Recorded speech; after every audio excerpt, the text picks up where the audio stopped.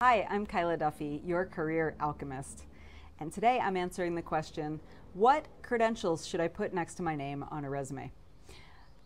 A lot of times I see people putting a whole list of like 20 credentials of certifications they've received and those kind of things. And honestly, it can come off as a little cluttered, or at the worst, it can come off as pretentious. So I encourage you to be really careful about how many credentials you put. Remember, if a recruiter is using an applicant tracking system and they require your credential as part of their criteria, if you have it listed anywhere on your resume, like in the credentials section where it belongs, it will be found.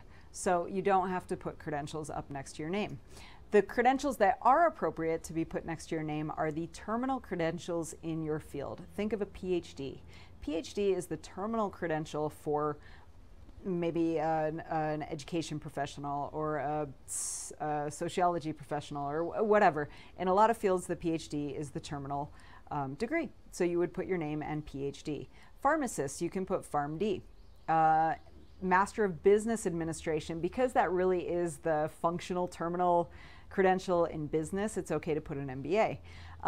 Is it okay to put a PMP?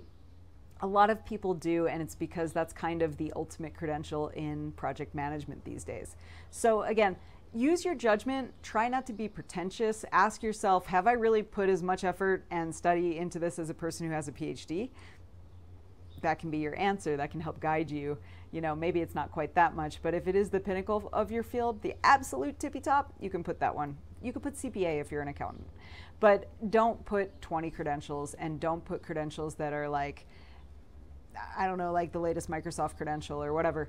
It's nice that you have that. You should certainly include it on your resume, but it doesn't belong next to your name, okay? You've got this. I'm Kyla Duffy. I'm here to write your resume for you if you need some help. Either way, I'm excited for your job search, and I hope you get a great job soon.